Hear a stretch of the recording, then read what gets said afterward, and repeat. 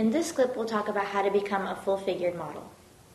At the end of the day, it doesn't matter whether you're short, tall, thin, large, man, woman, anything. It's all about what you bring to the table. It's all about being a full-figured woman. Embrace your curves. Think of them as something that you can bring to the table. It's something different. You're not just the twiggy little girl with no curves, taking whatever kind of picture.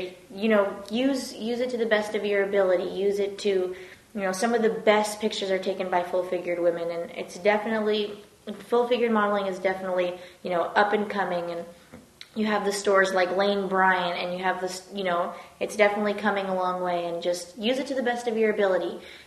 Be confident in yourself. Show them that even though you're not 100 pounds, you still have the same confidence of a girl who is, and it's something that is beautiful, and you should never be ashamed of it, and that's pretty much all they're looking for. You walk into a room, and if you have so much confidence that it's just radiating off your body, they're not even going to see the extra 20 pounds or 30 pounds. They're going to be like, wow, this person is just so confident, and it's something that we need to use, because if you think about it, if you're that confident, you're going to inspire 100 more people that are the same size as you to be just as confident.